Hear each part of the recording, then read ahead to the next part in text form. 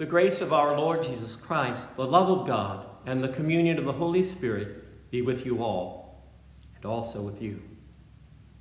Behold, now is the acceptable time, now is the day of salvation.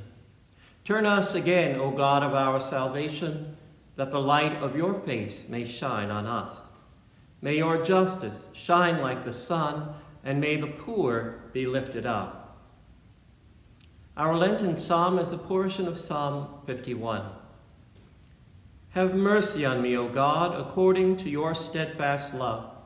According to your abundant mercy, blot out my transgressions. Wash me thoroughly from my iniquity and cleanse me from my sin. For I know my transgressions, and my sin is ever before me.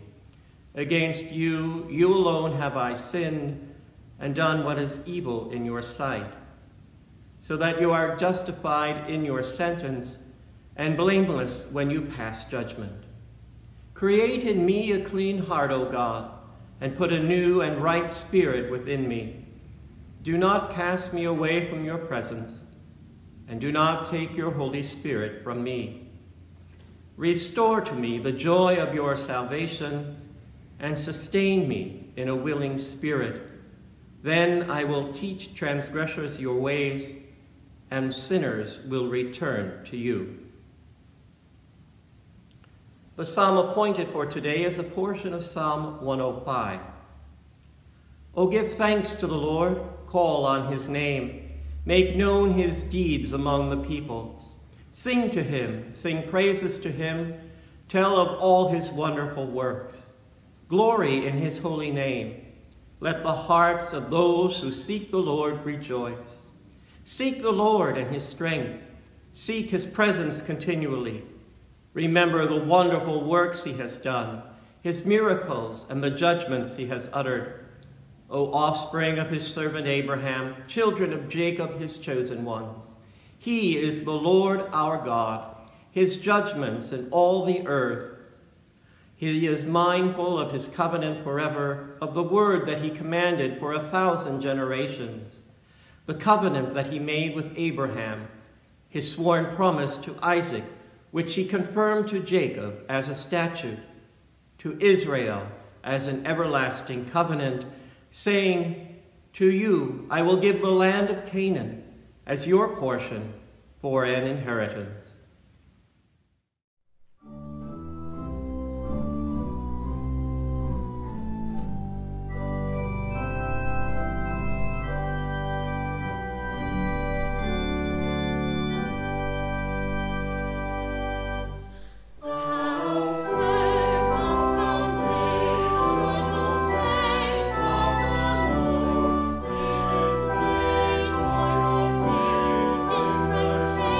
Jesus.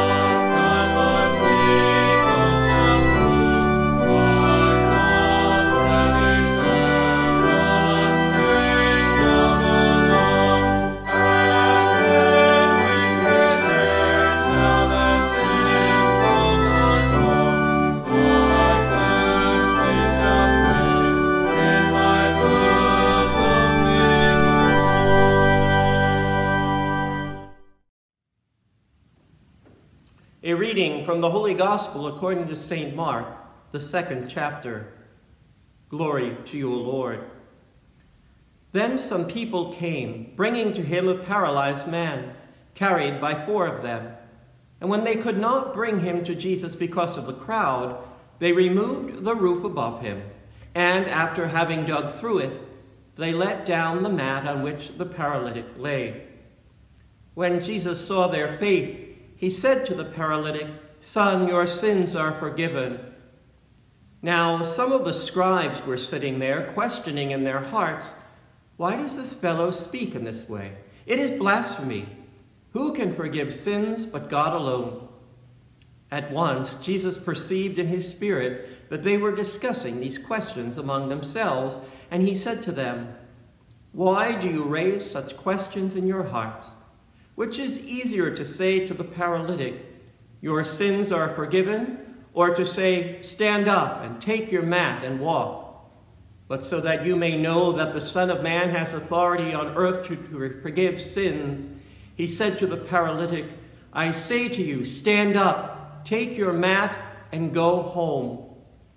And he stood up and immediately took the mat and went out before all of them, so that they were all amazed and glorified God, saying, 'We have never seen anything like this.'" The Gospel of the Lord. Praise to you, O Christ. Grace, mercy, and peace be with you this day, from God who created us, Jesus who redeemed us, and from the Holy Spirit who sanctifies us. Amen.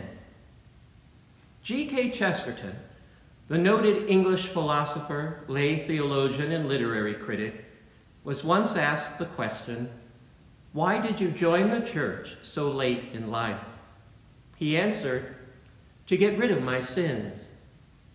That is a wonderful answer. It is still the solution for so many of the world's problems and the problems of people everywhere. So many of us know that there is something wrong, something which must be set right at some point along the way, and we want someone to set things right. Yet many times we have the feeling that we cannot break through, cannot make the connection, cannot find the right formula. Harold Kushner, in his book, Who Needs God?, tells about a television drama in which a man dies and finds himself standing in line. There is an usher telling people to go through one door or another. One door leads to heaven, and one leads to hell. The man says to the usher, "You mean I can choose either one? There is no judgment, no taking account of how I lived?" The usher tells him that is right, and to move along. The man says, "But I want to confess. I want to come clean. I want to be judged." The usher responds, "We don't have time for that. Just choose a door and move along." The man chose the door to hell because he wanted to be judged. Yes, we know that we need someone or something out there beyond us to set things straight. At this point, enter Jesus of Nazareth. Behold the man who takes away sin. Some thought it was John the Baptist who came to do that, but John quickly let it be known that he was not the Christ. It would be another who would come after him. And so one day when John was preaching there in the wilderness along the Jordan River, he saw Jesus coming toward him. John knew that he was the one. So John pointed to Jesus and said to the crowds, "Behold, the Lamb of God who takes away the sin of the world." In this season of Lent, as we think about Jesus heading toward Jerusalem and the cross, we know he came to do many things. One of those things he came to do was to restore a right relationship between God and God's children. John the Baptist knew it right away. Behold, the Lamb of God who takes away the sin of the world. We see it happen in many places later as the story progresses. Jesus was announcing and granting God's forgiveness long before he even got to the cross. In today's reading, a paralytic in Capernaum was let down through the ceiling to where Jesus was preaching. And Jesus said to the man, "Your sins are forgiven, and take up your mat and go home." We also see a woman who was about to be stoned to death for adultery. Jesus stopped the crowd and said to her, "Neither do I condemn you. Go and sin no more." And even later in the night, Nicodemus came to Jesus, and Jesus said to him, "You must be born anew." In all of these incidents, and in so many more, people are out for themselves. The whole point of the New Testament is that Jesus came to do for us that which none of us can do for ourselves. He came to take away the sin of the world. Look at some things involved in this. Jesus came to reveal a forgiving God. That is the nature of God. God forgives. It is so basic in the New Testament. God so loved the world that he gave his only begotten Son, that whoever believes in him should not perish, but have everlasting life. That is something so very basic in our understanding of what God is like. It is why John referred to Jesus as being the Lamb of God. The Lamb was always sacrificed for the sins of the people. John said Jesus was the Lamb of God who takes away the sin of the world. And Jesus came to reveal a forgiving God. He came to help us know who God is, that the children of God are loved and have a God who is willing to give up the only Son for them to help them understand that love. Everything Jesus said and did points to this truth. We see it in his words, his attitudes, his deeds, and his actions. We see it being demonstrated ultimately in the cross as he gives up his own life for the sin of the world. It is in this that we learn that God forgives, not because of any sacrifice that we make, but because of the sacrifice Jesus himself was. We all need this, for we know none of us can handle the way we are by ourselves. We need the gracious forgiveness of God. We need this because we seek our own way and will instead of God's.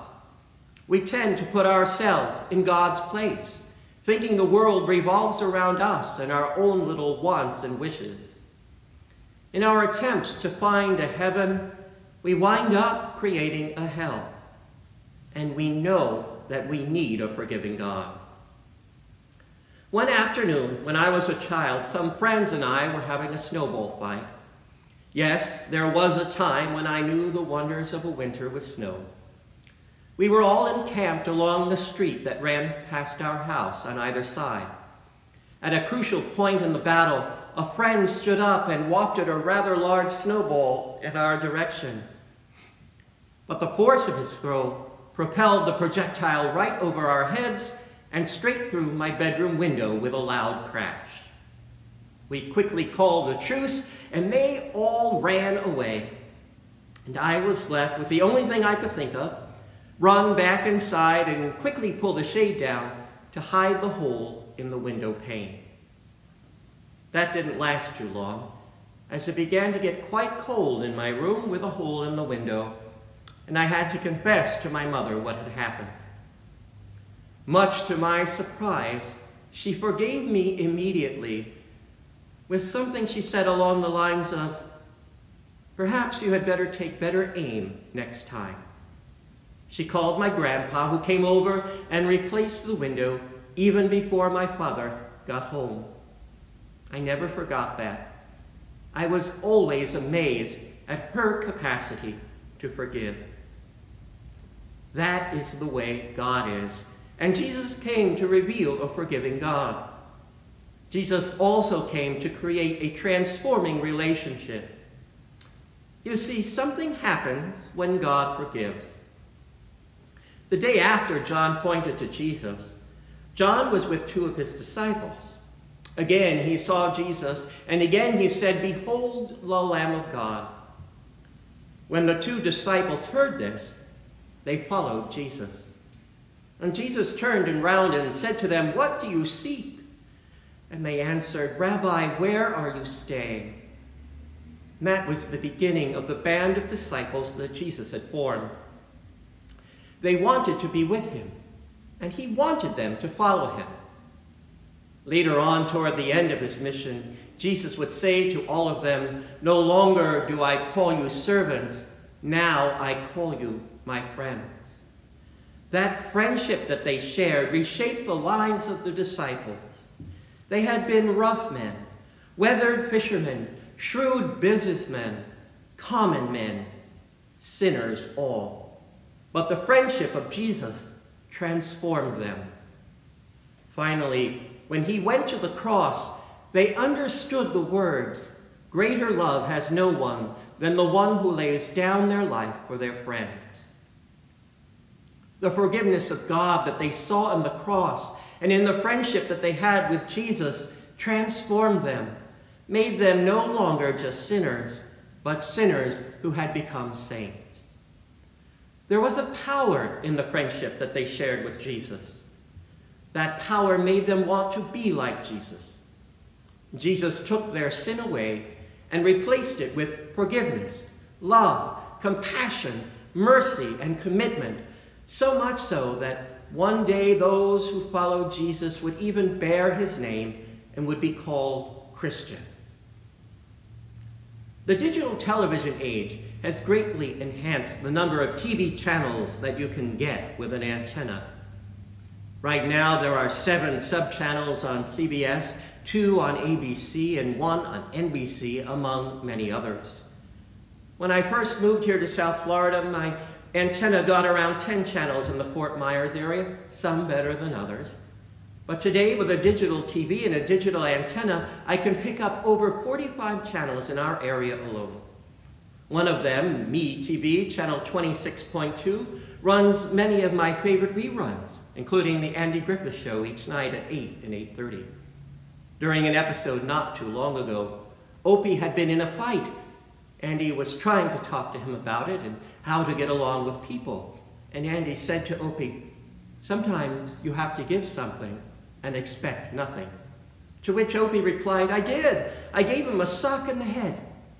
And Andy said, "Well, you have to do things out of charity." Opie answered, "I didn't charge him nothing for it."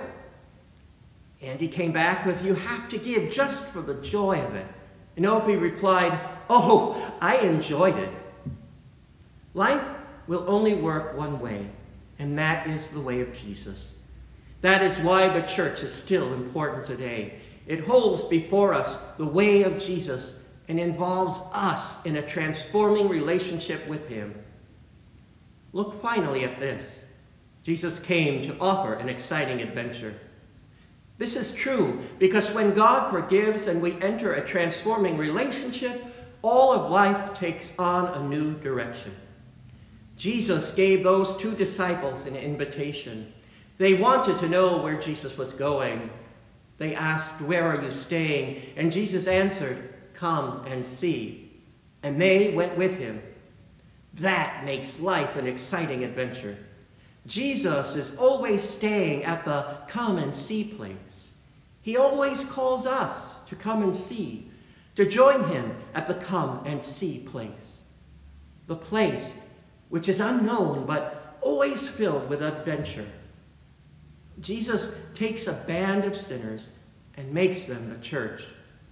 He sends them out with the gospel message to believe it, to live it, to share it, to tell it, and to demonstrate it. He redirects our thinking. He gives us a new perspective on everything. He leads them and us to places that they and we have never been, to which are yet unknown. He calls forth from them and from us more than we ever knew was within us. He takes away sin by being the sinner's friend. Then, by dying for them, he makes them into messengers of the glad good news. He sends them out on an exciting adventure. They bring all the world under the influence of Christ. his gospel, his kingdom, and they allow it to seep into the far corners of humanity's existence so that nothing can escape it. Jesus calls us to this. Still, he is here to uphold us, to guide us, and to lead us as we serve God's kingdom. On a Sunday in the summer of 1945, a German bishop was preparing to preach. Nazi soldiers came and arrested him and put him in prison. He knew he might not come out of that prison alive. When they put him in a cell, he heard someone in another cell whistling the hymn, "Oh, for 1,000 tongues to sing." And the bishop began to realize that he was not alone there in that cell. He knew the presence of Christ was with them, upholding them. With that knowledge, he would endure. It is in that faith that we know we are in the hands of a forgiving God, held up by a transforming relationship with Jesus, and led forward on an exciting adventure. In Jesus' name, amen.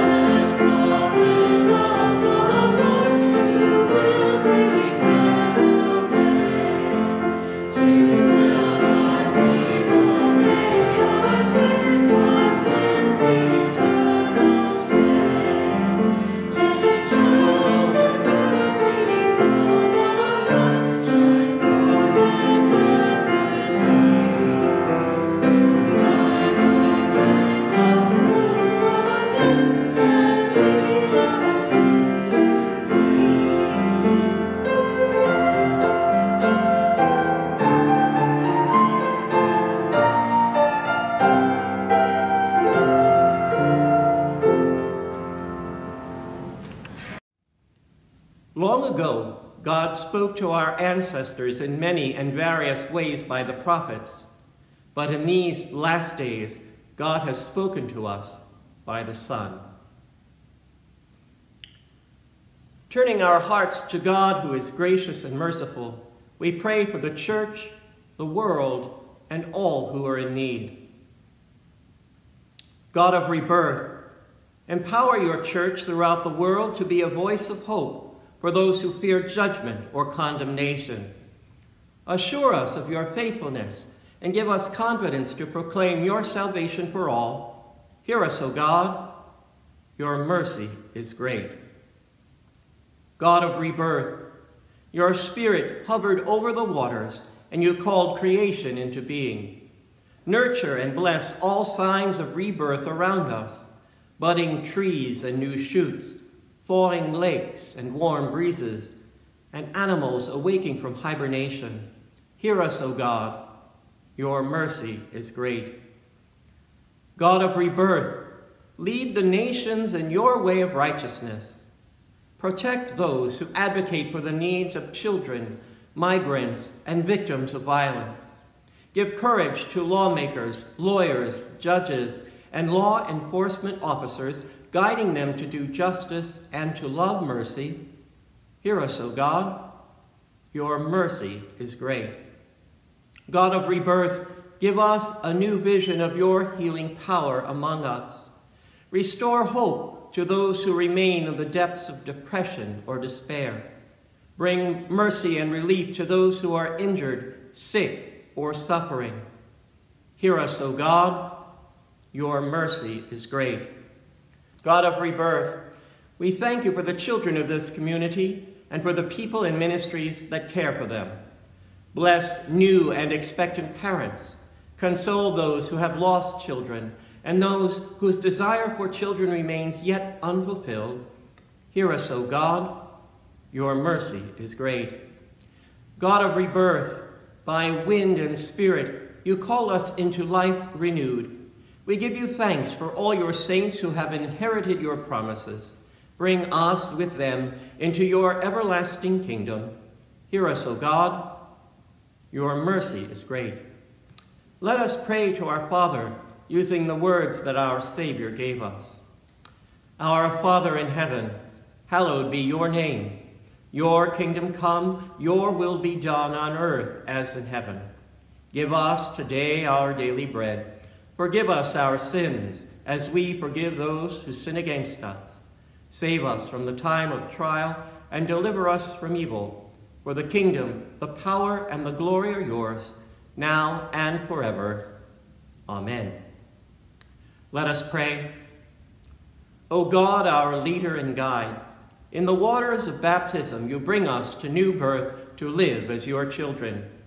Strengthen our faith in your promises, that by your Spirit we may lift up your light to all the world, through your Son, Jesus Christ, our Savior and Lord, who lives and reigns with you and the Holy Spirit, one God, now and forever.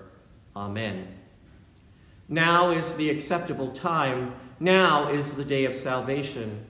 God, who fills the creation with abundance, Christ, who spreads his arms in forgiveness, and the Holy Spirit, who draws ever near to us, bless you and bring you to life everlasting. Amen.